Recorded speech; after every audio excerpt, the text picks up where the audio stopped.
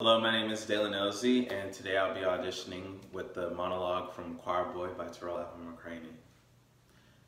We are fearfully and marvelously made, sir. Psalms 139. Say it was written by King David. Say he was down, had turned from the Lord, and wrote it crying out for forgiveness. I just found it.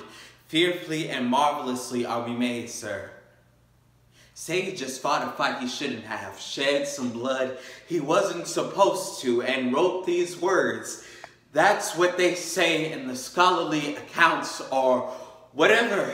I don't believe it, sir. I don't believe this is a prayer for regret or remorse. I think he's surprised. I think he's surprised at who he is. Who he really is. I think he's looking down, blood on his hands, and he's saying, what am I, Lord?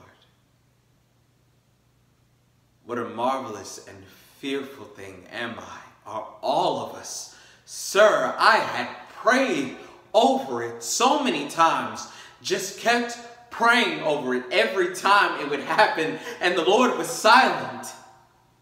I mean, when I got called to be a minister, I could feel his spirit. But when I was asking him to make it go away, he felt so quiet, and I didn't have anybody but Ferris. You understand, sir, it was us alone in it, sir, until I thought I heard somebody coming in, and I should have waited for the Lord.